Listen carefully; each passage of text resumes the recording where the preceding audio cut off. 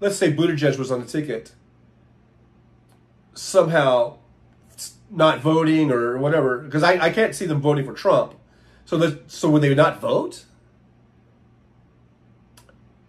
A conservative Democrat would not vote for a Harris-Buttigieg ticket?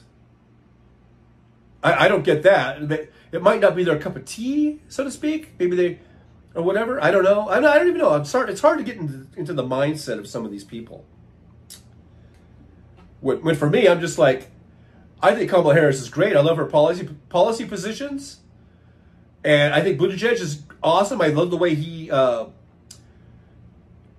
can just shut someone down in an argument with facts. And it's like, boom, you know.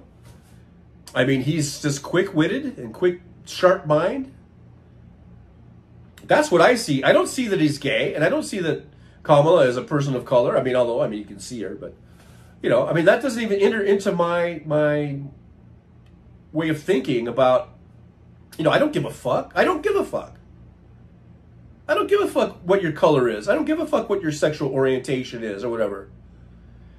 If you are a good person and you have good, and you're running for president or any office, it's about your policy positions. It's about your ideology. That's what matters to me. And your track record, of course, you know.